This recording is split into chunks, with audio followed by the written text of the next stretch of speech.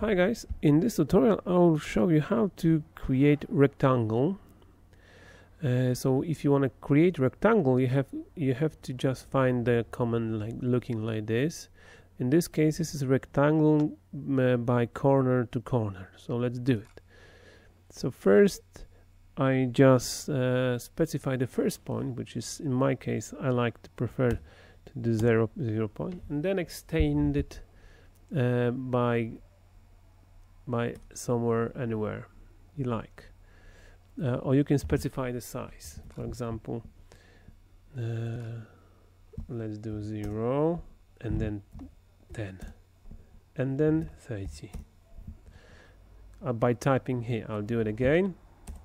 So first point, which is 0 point, then you typing 20, pressing enter.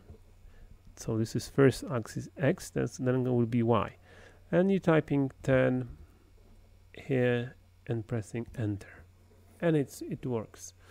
All right. So the another way you can create is from center, like a circle. So you're typing 0 point, and then you just can extend the rectangle, or you can just write the 20 and 10, and it works like this.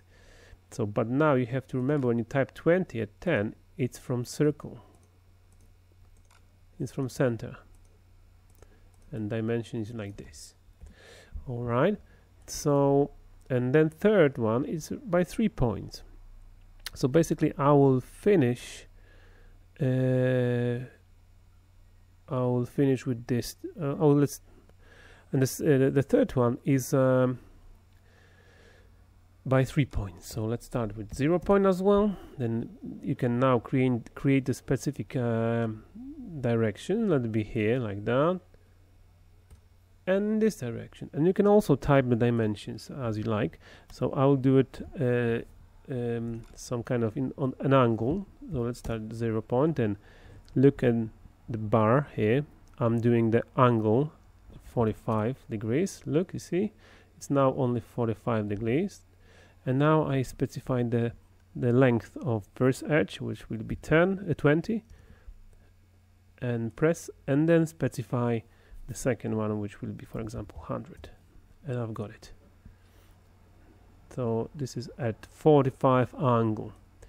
All right, and the last one, which is the most interesting, it's rounded rectangle.